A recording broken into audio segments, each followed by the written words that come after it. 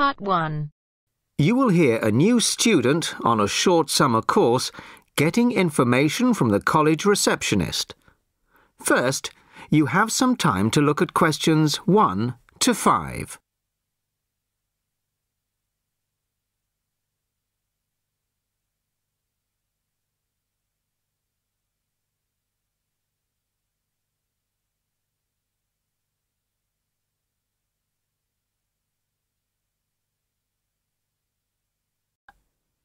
Now the test will begin.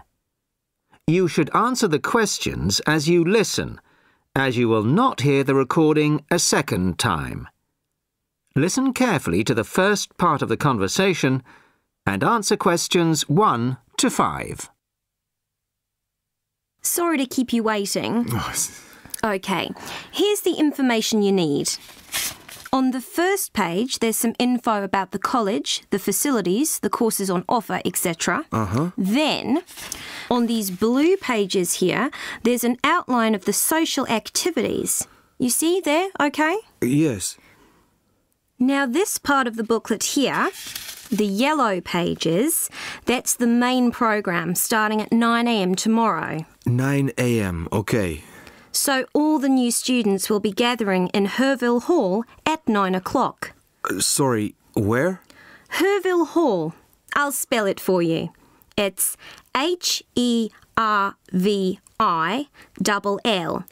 and then Hall for hall, of course. It's the big white building by the entrance. OK, I've seen it. Right. Anyway, you'll be in there for an hour. First, the Director of Studies will explain the various courses we offer and the requirements for them. Then for the second half hour, the social organiser will tell you more about the social program and Saturday excursions. Is that all clear? Yes, I think so. Then where do I go after that? Yes, OK. After the talks in the hall, there's a break. And then at 11:15, go to classroom 4 to have a placement test. 11:45. This placement test is to find my level in English? Exactly. Then, after the test, all the new students are invited to a special welcome lunch. In the cafeteria? No, not for the welcome lunch. It's in a restaurant near the school, an Indian restaurant. Oh, OK. I don't think I've ever tried Indian food. Do you like spicy food? Yes, I do. Then you'll love Indian. Before you hear the rest of the conversation, you have some time to look at questions 6 to 10.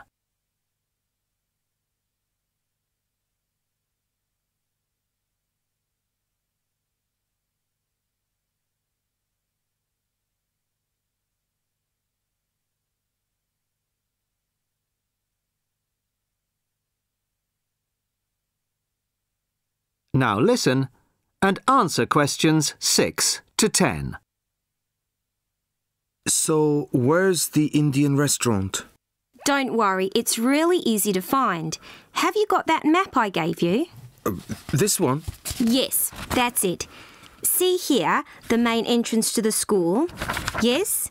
Well, don't go out of there.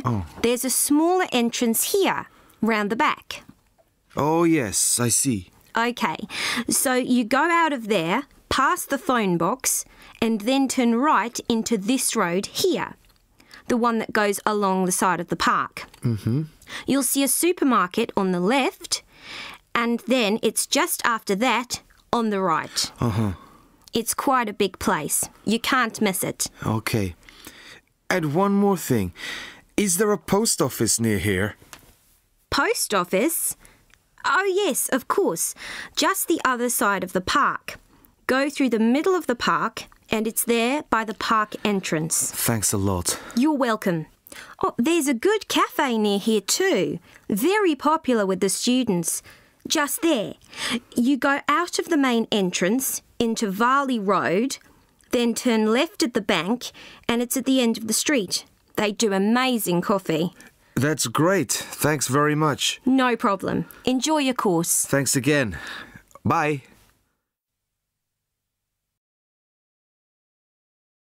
That is the end of part 1.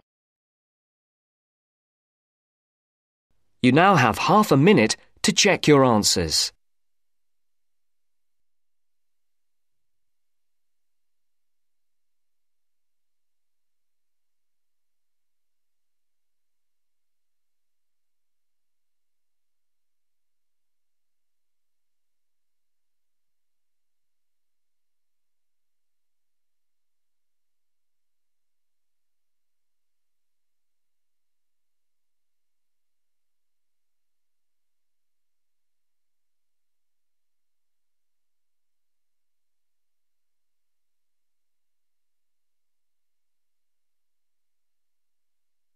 Now turns to Part 2.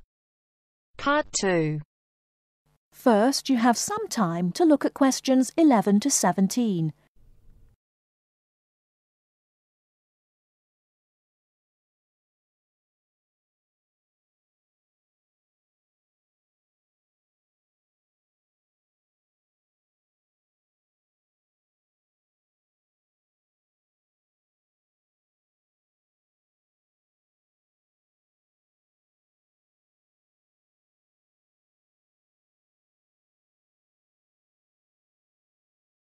Now, listen carefully and answer questions 11 to 17.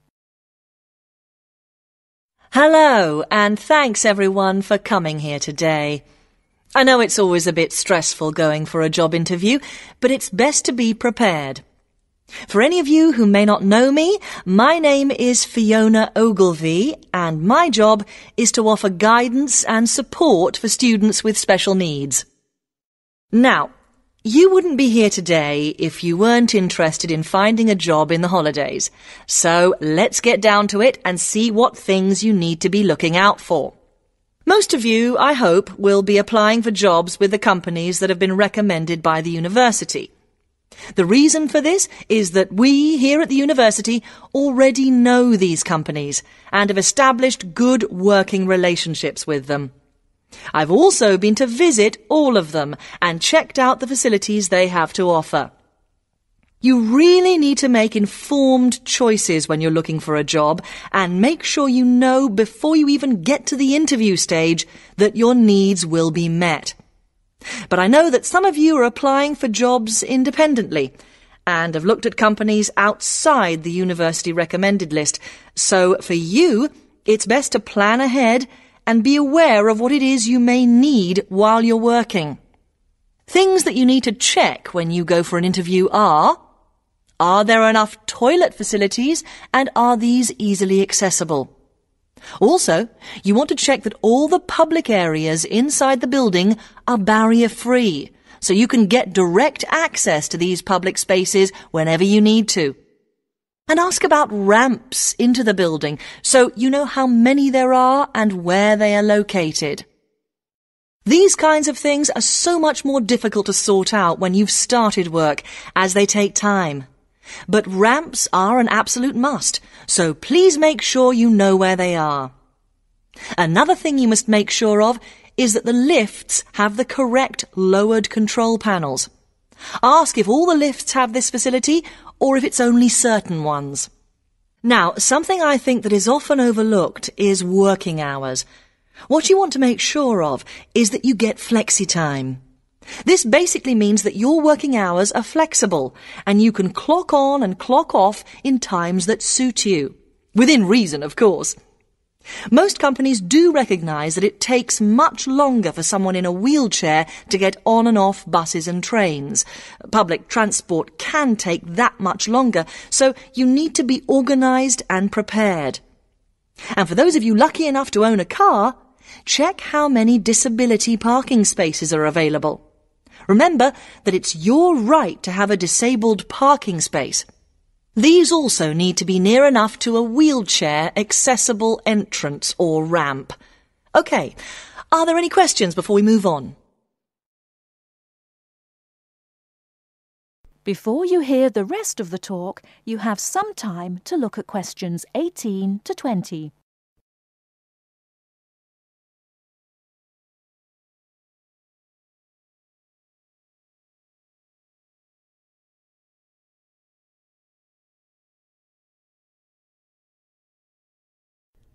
Now listen and answer questions 18 to 20. Right, let's move on then. Now I want to talk you through the series of visits to companies which we've got planned for next week. On Monday morning, we will be visiting the Lowland Hotel. They have various summer jobs available, working as a receptionist or conference organiser in their busy conference centre, organising and setting up conferences. You need to be prepared for working in an office environment and spending quite a bit of time talking on the telephone. The bus leaves for the hotel at 9 a.m, so make sure you leave yourself plenty of time to get there. When you arrive at the hotel, please gather in the reception area and wait for someone to take you to your first session, which will be a talk. The talk at the hotel will begin at 10 a.m, and then there will be a short tour of the hotel. There will be a light lunch provided, which is usually salads and sandwiches. The next place we'll be visiting will be on Tuesday afternoon. We'll be going to visit a little local company that makes handmade paper and cards. For those of you studying art, this may be just what you're looking for. We'll be taken on a tour of the company which lasts 3 hours. The tour will start at 3:30 p.m, and after that you'll have a chance to meet some of the staff. Tea and coffee will also be provided. We have no trips planned for Wednesday, but on Thursday morning we'll be going to Tobago Travel Agency. This is a very popular choice amongst our students because you can get student discounts on holidays. We've booked a coach for this, and it'll leave from outside the refectory at 8 a.m. You'll need to bring a packed lunch for this, so please don't forget. There is a little canteen where you can buy hot and cold food, but this is closed on Thursdays. Friday, we'll be having representatives from all the companies visiting us, so you will have a chance to ask any questions, and of course, put your name down on the list if you're interested in working for them over the summer.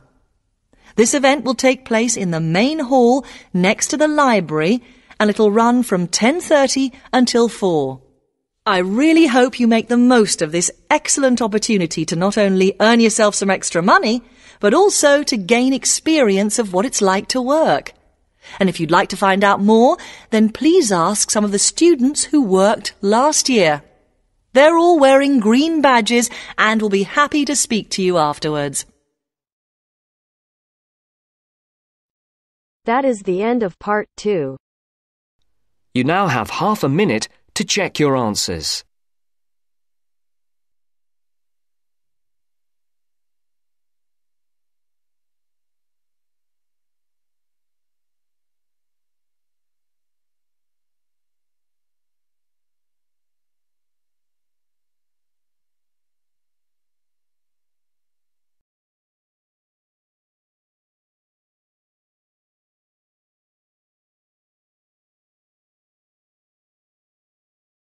Now turns to part 3. Part 3. You will hear two friends discussing what to study at Mitchford University. First, you have some time to look at questions 21 to 27.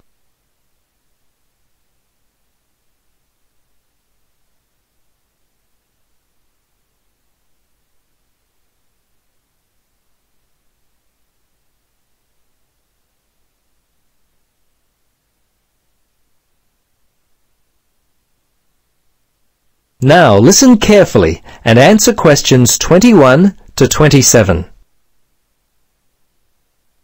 Hello, Gloria. Hi, Paul. I just heard that you're studying psychology this year. At the moment, that's true, but to be honest, I'm not sure exactly what to study.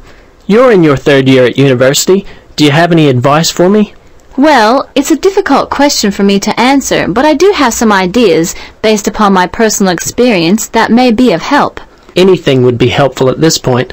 I'm feeling a little worried about what I should do. Well, there are a few things that I would recommend. Firstly, ask yourself, what do you really enjoy studying? For example, maths, English, science?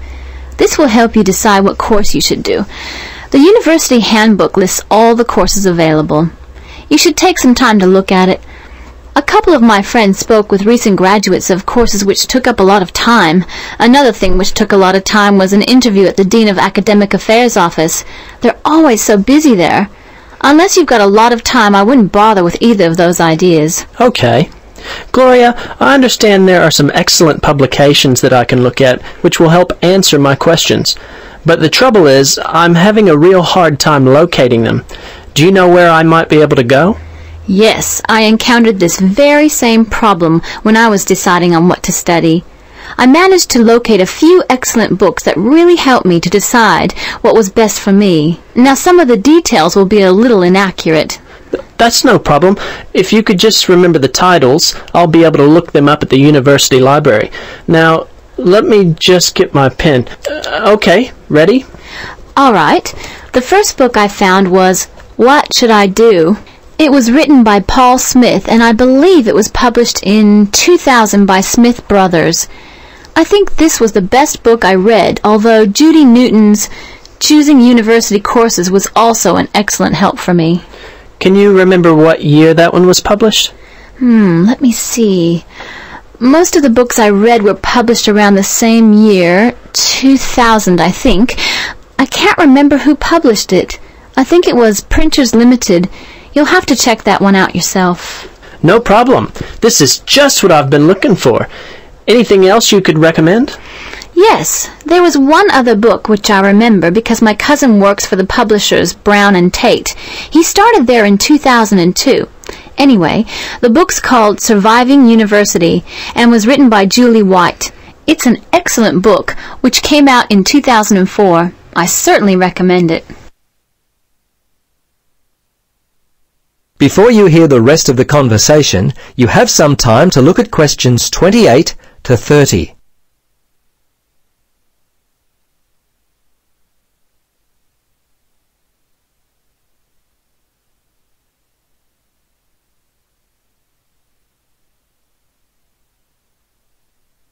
Now listen and answer questions 28 to 30. Gloria, this discussion has been so helpful. I wonder if I might ask one more question. Sure. What would you like to know? Well, I'm wondering why you finally decided to study psychology. Well, what helped me to decide was my interest in working with people. I think that's what you've got to really decide in your own mind. Do people give you energy or do they drain you of energy? I asked my friends what they thought of my idea, and most of them thought it was a good choice. Yeah, you know, I think my parents or family members who know me well would be a good place to start. I think if you like to research subjects, you might prefer to work by yourself. That could help you to decide what area you should study. For me, I like working with numbers, and I knew psychology involved a lot of this, so that also helped me to choose my course of study. The bottom line is you've really got to know what you naturally like to do. Once you work that out, you simply choose areas of study that relate to those things. Well, Gloria, I can't thank you enough for your time. Would you be interested in joining me for a coffee?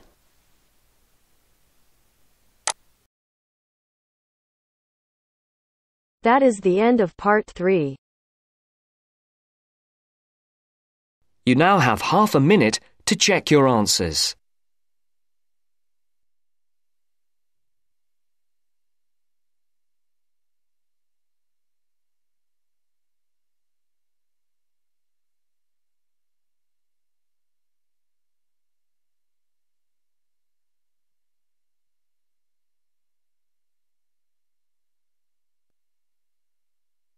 Now turns to part 4. Part 4. You will hear a lecturer in education talking about some experiments done in the USA to investigate the effects of reducing class sizes. First, you have some time to look at questions 31 to 40 on pages 71 and 72.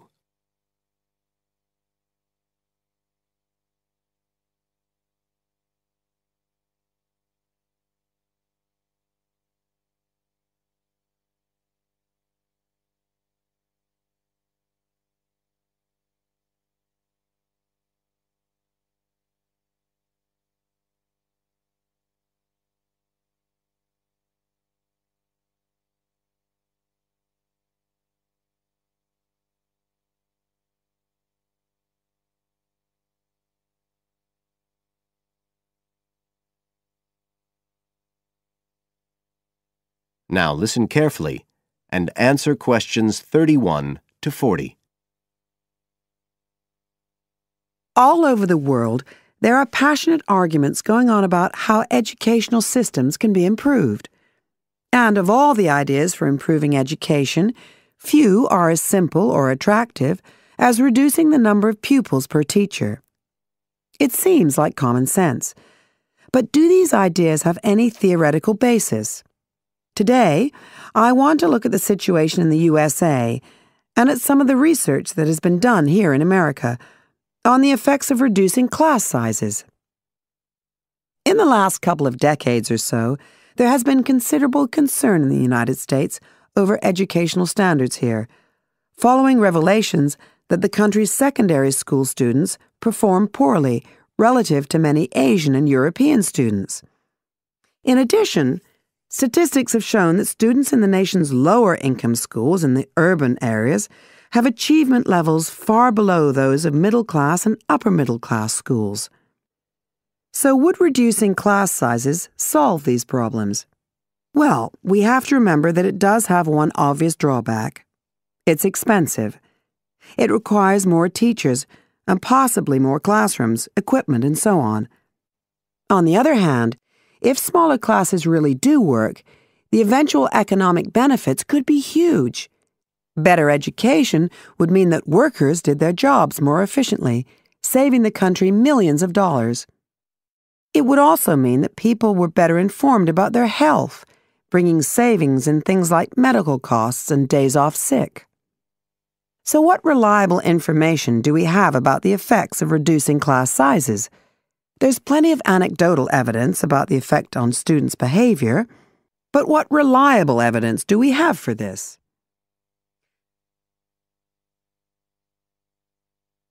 Let's have a look at 3 research projects that have been carried out in the USA in the last couple of decades or so. The first study I'm going to look at took place in the state of Tennessee in the late 1980s. It involved some 70 schools. In its first year, about 6,400 students were involved, and by the end of the study, 4 years later, the total number involved had grown to 12,000. What happened was that students entering kindergarten were randomly assigned to either small classes of 13 to 17 students or regular-sized classes of 22 to 26. The students remained in whatever category they had been assigned to through the 3rd grade, and then, after that, they joined a regular classroom. After the study ended in 1989, researchers conducted dozens of analyses of the data. Researchers agree that there was significant benefit for students in attending smaller classes, and it also appears that the beneficial effect was stronger for minority students. However, there's no agreement on the implications of this. We still don't know the answer to questions like how long students have to be in smaller classes to get a benefit, and how big that benefit is, for example. The second project was much larger and took place in California. Like the Tennessee study, it focused on students from kindergarten through to grade 3, but in this case, all schools throughout the state were involved. The experiment is still continuing, but results have been very inconclusive, with very little improvement noted. And the project has, in fact, also had several negative aspects. It meant an increased demand for teachers in almost all California districts. So the better-paying districts got a lot of the best teachers, including a fair number that moved over from the poorer districts. And there were a lot of other problems with the project. For example, there weren't any effective procedures for evaluation. All in all, this project stands as a model of what not to do in a major research project. A third initiative took place in the state of Wisconsin at around the same time as the California project began, and it's interesting to compare the two. The Wisconsin project was small. Class sizes were reduced in just 14 schools, but it was noteworthy because it targeted schools at which a significant proportion of the students were from poor families, compared with California's one-size-fits-all approach. Analysts have found that the results are very similar to the Tennessee project, with students making gains that are statistically significant and that are considerably larger than those calculated for the California initiative. Now, I'd like to apply some of these ideas to the latest.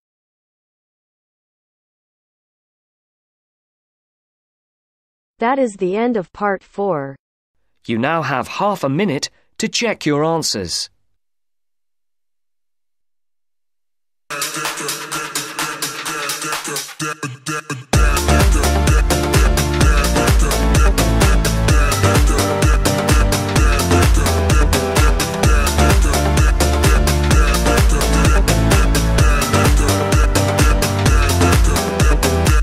Welcome to Team Art Stream. I'm RP and you are watching the Ielts Listening Test channel. I'm super excited to announce that on your demand we have started a series of writing task 2 and